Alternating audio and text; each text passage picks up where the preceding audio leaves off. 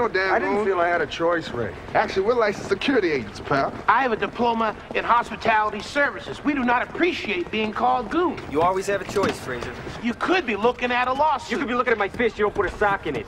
That's intimidation. Yeah, I hope so. Get in the car. If you have a choice to, you could have stayed at the consulate. You could have stayed at the station, or... Ray, I was hoping to be able to convince Mr. Warfield to do the right thing. He's a wise guy. He's never done a right thing his entire life. Well, maybe now is the time to start. Okay, Chief. Wreath. Thank you. Miss Vecchio, don't you think you're overdoing it a little bit? I'm just trying to make the place look festive, sir. Police station's not a shopping mall. It's only once a year. Thank God. More murders, more suicides, families tearing each other's throats out, cost differential between what you take in, what you put out. Fat guys in red suits. Constable Fraser, can we talk? Of course. Perhaps somewhere private. Me and Tommy have been thinking about what you said about justice and all. Just thinking of something. We do this testify thing. We get protection. I'll do everything I can to ensure your safety. What does that mean? I can't pretend that this is without risks. Mr. Warfield is apparently a violent man. See, I told you. And like I told you, guys have been pushing me around my whole damn life. Don't say nothing. You'll lose your job. Don't say nothing. He'll kick your butt. Don't say nothing. I'm an old man, and I still never said nothing.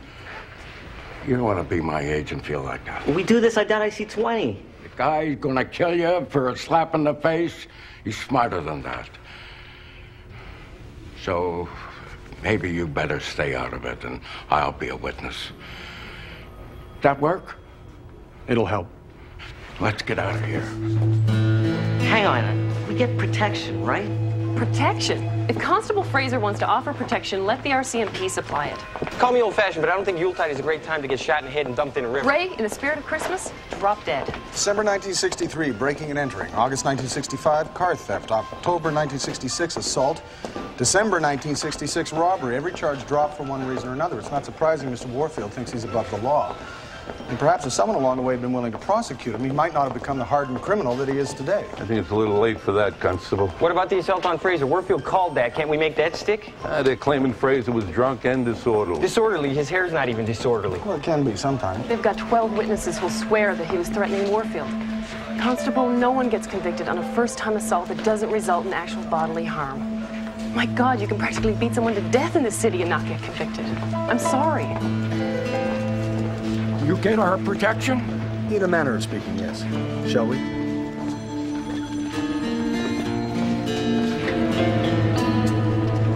You better have a protection. It's just a finger, son. It's not loaded. Here we are.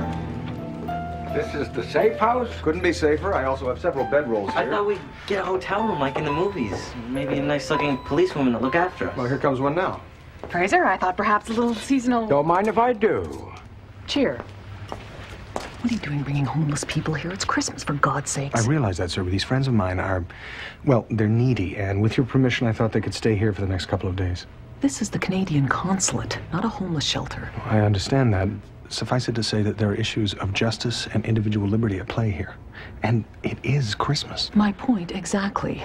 I'll leave this to you for now, but tomorrow you, Turnbull, and I will sit down and discuss the decorations for the consulate. What color bulbs to use, the tinsel. Oh, I found some fabulous gold ribbon for the tree. And, of course, spirit of giving, peace on earth, blah, blah, blah. We gonna sleep here? Yes. No offense, but I'm getting a little too old to sleep on the floor. Maybe I should go on home. Well, I'm not actually sure that that's a good idea. Dog snore? No. Well, yes. Well, you do. You know, perhaps you gentlemen could take him for a couple of laps in the hallway. He tends to sleep much more soundly after a little exercise. Deep?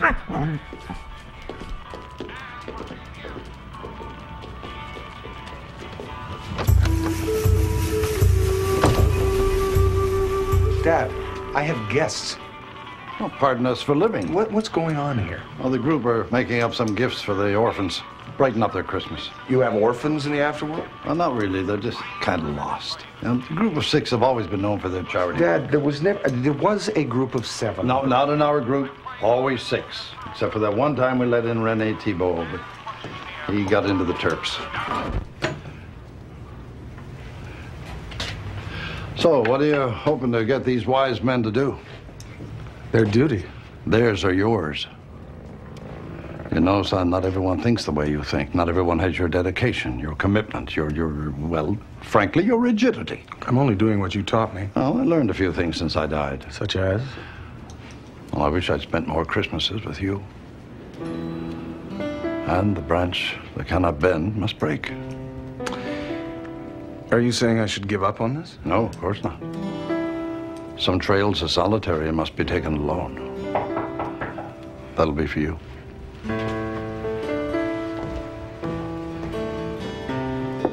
You okay? Yes. Yes, I can't seem to locate those darn Hudson blankets. Huh. Eagle eyes, son. Turnbull said to give you this package. Huh, very good. Huh. The Yukon.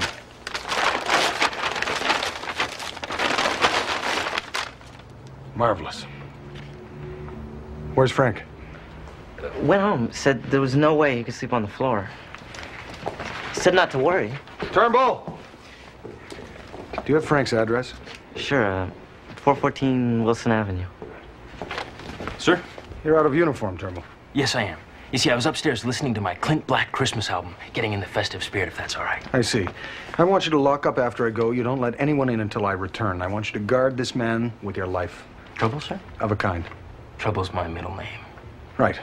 Well, Tommy, you're in good, well, you're in hands. Sir. You look like a natural baritone. Do you know the words to Santa Drives a Pickup? Oh, the elves topped up the gas tank. Santa climbed aboard. He turned that engine over on that 67 Ford. Oh, Santa drives pickup. The reindeer's riding back. Look out for that fat man. He'll be coming down your stack. Oh, Santa drives pickup. Come on, reindeer's riding back. Look out for that fat man.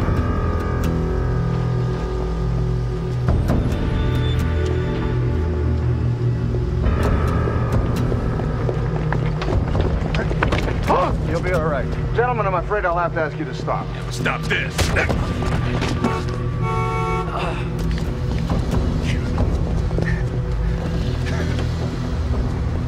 I can't do this, I can't. I understand. I'm no hero. I'm sorry. It's all right. I'll walk you home.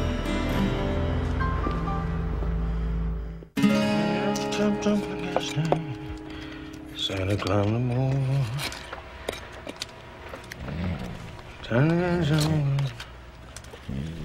Good morning.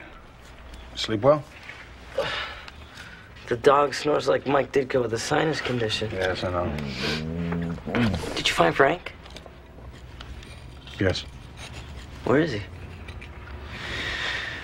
He said he had a sister in Waukegan. I believe he's staying with her. He split? I'm afraid so. What name did you get? I don't follow. From the card tree. Who do you have to buy for? Oh, I believe it is Ray. Perfect. Let's trade. Trade? Yeah, see, I got Welsh, and I can't buy for Lieutenant because, you see, I work for him. See, if I buy small, I'm a miser. If I buy big, then I'm kissing up to him, so it's lose-lose. Office politics. Even at Christmas. Not for me, not in the good old days. Christmas Eve, give me a wide open vista and a starry sky and a good sled dog. What about me and Mother? You and my mother? Well, just get her a couple of cases of hairspray. Listen, you see, Ray, on the other hand, is no threat to me. He has nothing, so he's easy to buy for. But the lieutenant, you don't even work for him. You can do whatever you want. It's a win-win. Thanks. Very well. Win-win. Win-win. What are you doing? I'm just wondering if my name was on a list here. I would think that unlikely, since you are dead. Huh. Back in '55, when I was heading a detachment up in Reliance, wasn't much of a detachment, really, just me and Delbert Foxworth. Well, Norbert Weatherwax got into sauce, went on a tear, tore up half the town. I sent Foxworth out to bring him back. He came back empty-handed. A couple of days later, I found out that Weatherwax was married to Foxworth's half-sister, Etta. And I guess he was hot. Dad, I don't mean to interrupt, but does this story have a moral? Oh, yeah. Sometimes you have to do it yourself. That's the moral, son.